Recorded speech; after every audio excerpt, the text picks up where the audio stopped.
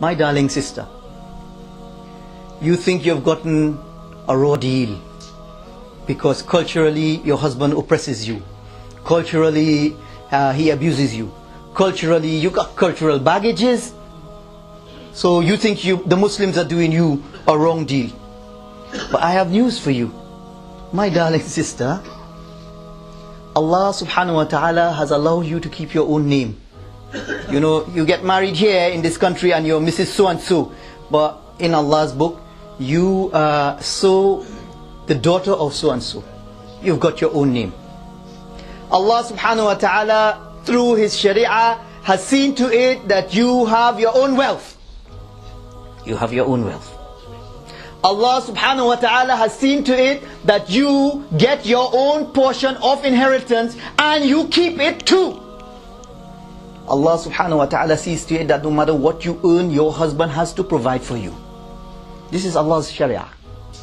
Allah subhanahu wa ta'ala has made you not an object of desire or objectification as they have done in the West, but Allah subhanahu wa ta'ala has made you a pillar and a builder of the society that you are a part of.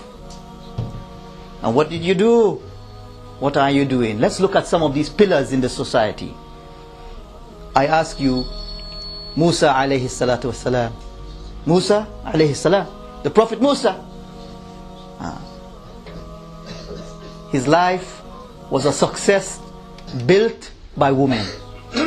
His mother was inspired by Allah subhanahu wa ta'ala. His sister ran after him and saw that he was returned to the household. The wife of Fir'aun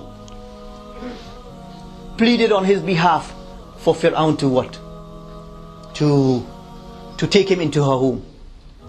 Surrounded by women.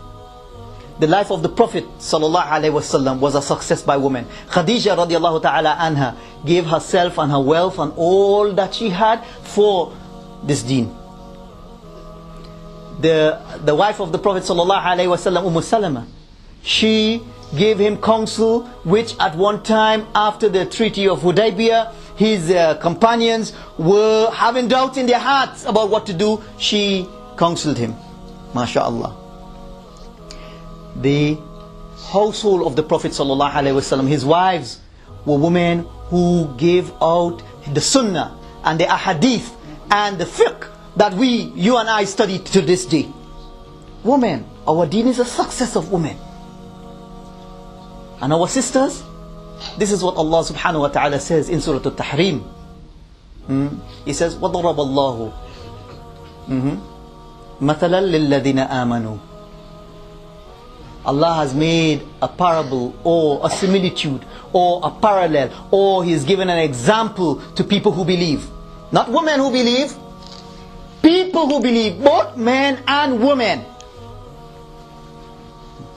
Imra'atu Fir'aun, the wife of Fir'aun, is called Rabb ibn li indaka baytan fil Jannah. When she said, "Oh God, oh Allah, build for me a palace for you for me next with you in Jannah.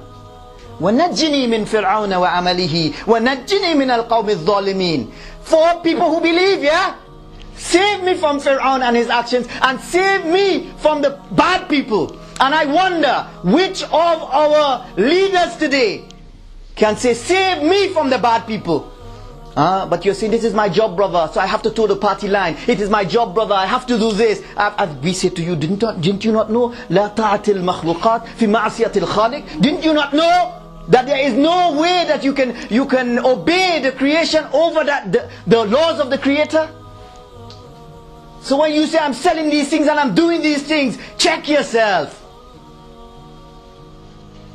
وَنَجِّنِي مِنَ الْقَوْمِ الظَّالِمِينَ. And Allah further goes on, وَمَرْيَمَ بَنَةَ عِمْرَانَ. Maryam, the daughter of Imran. التي أحسنت فرجها. Who was that woman who is iffat? Who was that woman who is modest and chaste? To show women that that's how you need to be. Show women, men and women. We are suffering as a people. And we are supposed to be the vicegerents who are supposed to bring Islam to non-Muslims. That ain't gonna happen. It's not going to happen if you don't have the taqwa of Allah and if you're not aware of these things.